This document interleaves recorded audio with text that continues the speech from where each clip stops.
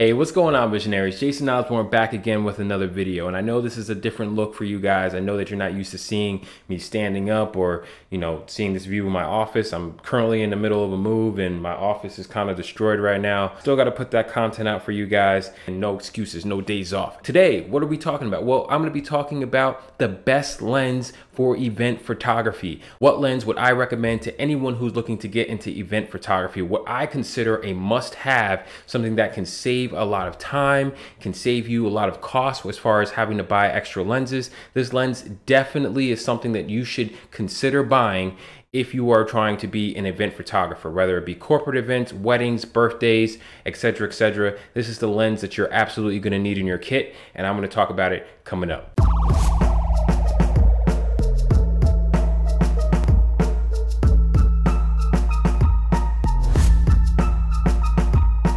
So what lens is this magic lens that I'm talking about? Well, as many of you probably have already guessed or taken a gander at, all right, it is the 24-70, okay? Now, me personally, I have the Canon 24-70 2.8 Mark II, all right? But if you want to go ahead and use a Sigma 24-70 or a Nikon or a Sony 24-70, it's more about the focal length than the actual lens itself. Why the 24-70? To begin with, it covers so many of the popular lens ranges that you might have individual prime lenses for. Before I got my 24-70, I literally was bringing a 24mm, a 50mm, and an 85mm to me with my events. Now, I still bring all of those lenses with me just as backups, of course, but the 24-70 will take care of pretty much all of those focal lengths except for the 85, but I rarely will have to go to the 85, and if I have to, then I'll just put on my 70-200. But the 24-70 is such a versatile workhorse lens, and which is why it is one of the most popular lenses no matter what kind of camera that you have. You can get that wide angle 24 focal length and get lots of beautiful group pictures, entire building scenes, entire rooms, things that can capture the settings. And then you can go ahead and go to 35mm, tighten it up for a group shot, or tighten it up for some details, go into 50 for even more tighter. And then if you're looking to get some portraits done, you can go between 50 and 75, and you'll never have to take the lens off of your camera. Now, when you have other lenses like prime lenses, yes, they might be a little sharper because they don't have a zoom, they're not telephoto.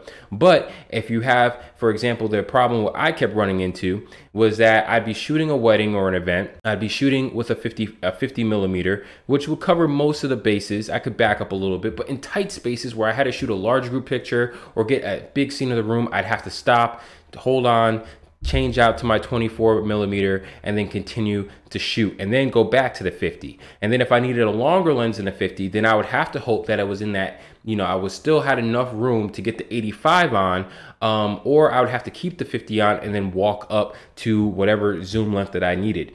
The 24-70 pretty much retired all of those lenses. Now I still use the 50, the 85 mostly for portrait work, things like that, because I do love the sharpness that primes can offer. But the 24-70 is also, if you get a new 24-70, and when I say new, I don't mean like brand new out the box, I mean a new generation, meaning it's more current. If you buy a first generation Canon 24-70, it's not going to be as sharp as the new 24-70 Mark II.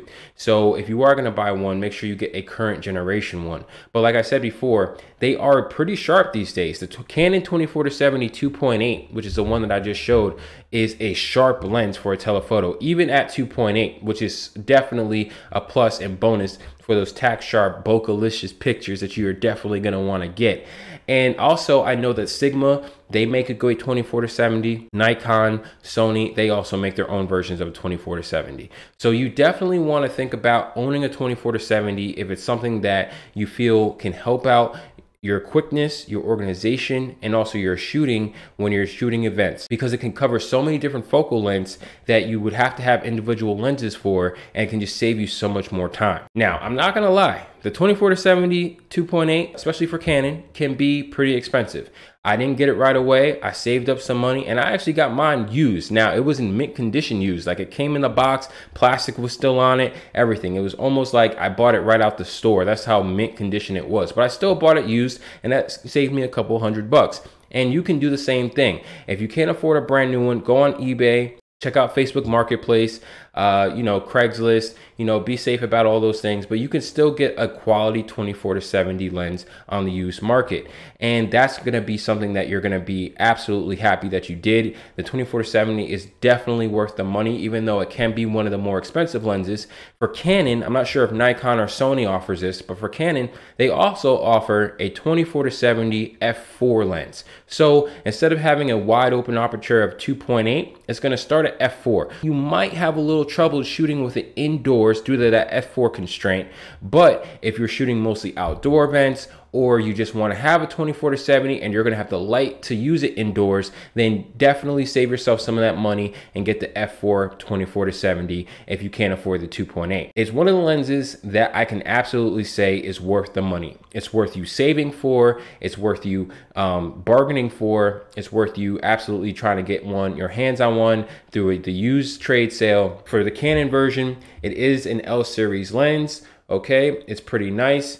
It does have weather sealing on the back, metal ring, and there's no stabilization with it, but you don't really need it. And you know, it has this lock feature as well. So when you're holding it down, or if it's on the camera, this might slide out a little bit. You can lock it and it won't move, and it'll keep the zoom lens right in place. The glass on this lens is beautiful, and I really have nothing else really much to say about it. You know, this isn't really a review of the Canon 24-70 2.8. This is more of just saying why I believe the 24-70 is the best lens you can own if you are an event photographer, because, you know, it just covers so many focal lengths that you're going to have to cover during an event. It can do it all. It is literally the workhorse. And on top of that, it's great for fashion photography. I wouldn't really use it for headshots because of the focal length. You know, you're not going to get that nice compression that a 70-200 or 85 can give you.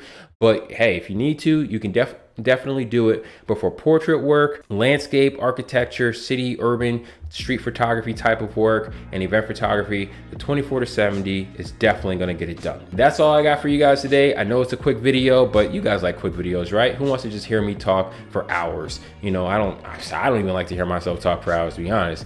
But yep, quick video. I'm probably gonna do next couple of videos just how it is right here. So I apologize for the look and the disorganization.